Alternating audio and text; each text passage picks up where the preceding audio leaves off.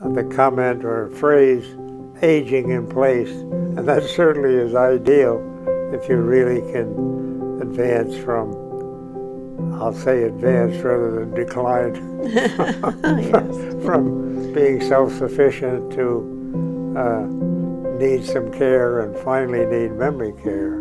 Actually, if proof positive is that two of my favorite people in the world need it. So that made it very personal to me. It breaks your heart, really, to see what they have to go through. And so we just thought it would be a good thing to get involved in. So I was struck by the minimum number of people that could be accommodated in real memory care units, you know, that were designed for people with that problem, and so that they had a reasonable life and a good care at the same time. I just think that the memory care being right here in this community is just going to be a wonderful addition, because the